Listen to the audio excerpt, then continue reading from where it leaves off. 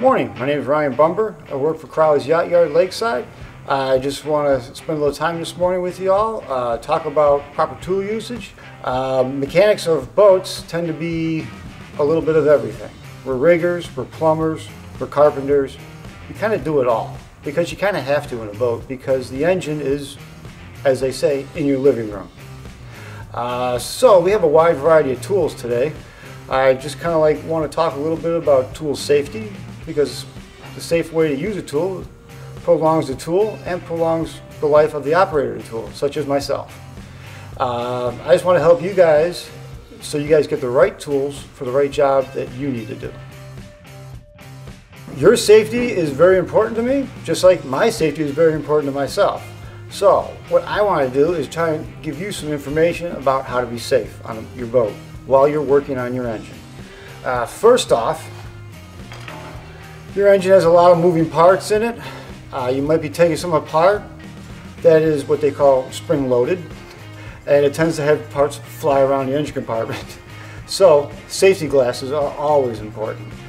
I would say anytime you open up your engine compartment, it's good to wear safety glasses. I want to talk a little bit about your hands. Some people don't like wearing gloves, some people don't mind. I was a firm believer of I don't need gloves. My hands, I just dig right into it. Over the years, I wish I had used gloves. They have all kinds of different gloves. Nitro makes really good, strong, heavy-duty gloves. They're very easy to get on and off nowadays. And they have a nice gripping feature on them that makes you feel and move parts very easily. You gotta remember, you're working with an engine that can have high fuel pressures. You're working with gasoline engines that have ignition, that's a spark, that's electricity. With fuel vapors, there's always a possibility of a fire, explosion of any sort. So it's good to be very, very safe. Always know where all your fire extinguishers are. It's good to have one close by when you're working on your engine.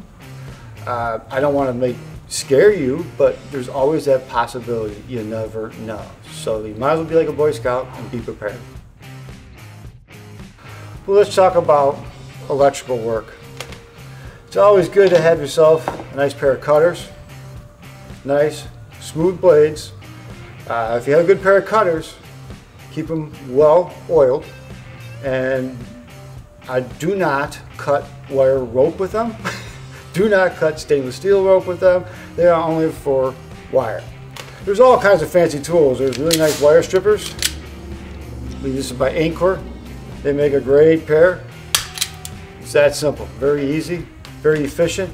I can cut many, many wires in a very short amount of time. Get yourself a nice, good, sturdy, heavy-duty pair of crimpers. You can make nice double crimps out of them. That's exactly what you need in a boat. Filter wrenches. All kinds of filter wrenches. There's strap type filter wrenches. They're strap adjustable. There's claw type filter wrenches, which are really, really nice. When do you use them? I'm going to tell you, only on removing the filter.